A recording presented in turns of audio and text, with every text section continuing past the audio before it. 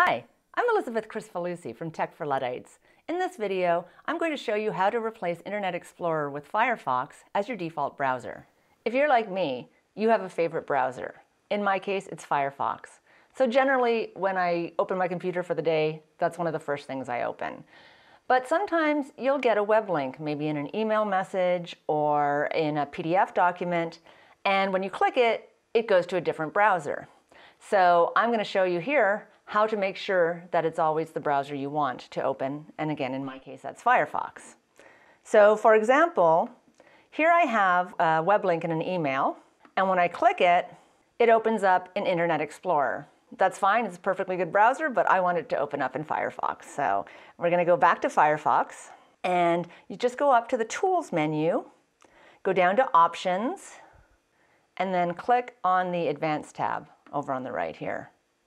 And down at the bottom, you'll see a button that says Make Firefox the default browser, which is exactly what we want, and it's that simple. So I'm going to click that and say OK. And now when I go back to my email message and I click the link, it opened up in Firefox, which is what I wanted.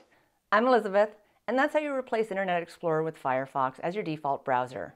I hope you found this video helpful. Thanks for watching.